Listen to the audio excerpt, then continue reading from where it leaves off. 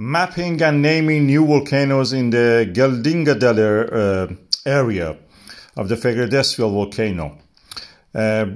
Yesterday we saw a new development. We saw the cracks and fissures which already were open due to the thermal sagging actually having lava. Both sides of the crater, main crater now, has lava.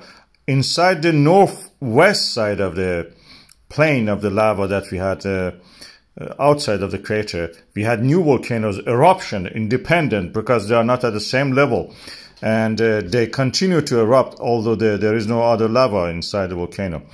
And also on the southern side toward the Natai Valley, we can see some eruption. I'm trying to map them here. I'll put them on this aerial satellite image.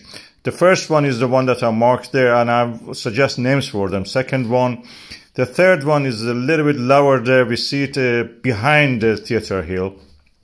Hints for it, and Alicia, as it is called now.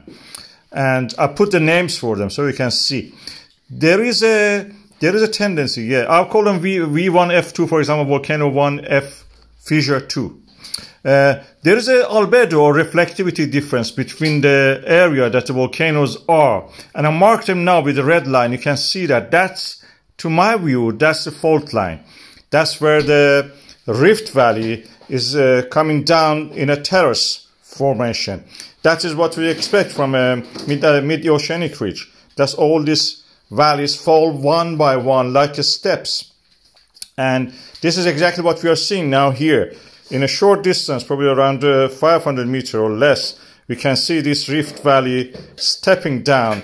And this one is all the fissures, all these fissure volcanoes now have formed on the side of the Rift Valley. That's very interesting.